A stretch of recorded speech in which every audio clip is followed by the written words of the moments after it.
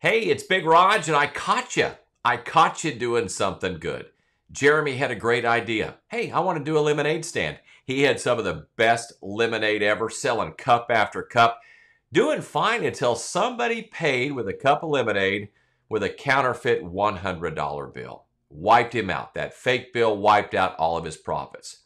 Now, his neighbor Amy found out about this, and she went to her mom and dad and said, Hey, I want to help my buddy Jeremy out.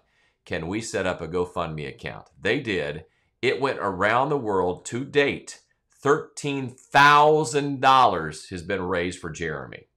You know, Amy did one thing. Not only was she kind, she took the time to look around and see how she could help somebody out. I think that's where kindness comes in. I think we all want to be kind and nice to one another, but we're so busy racing here and there, we don't take the time to notice those around us and how we can help out, like Amy did. Caught you, Amy, doing something good. And I'd like to catch you doing something good too. If you catch somebody being good, let me know about it.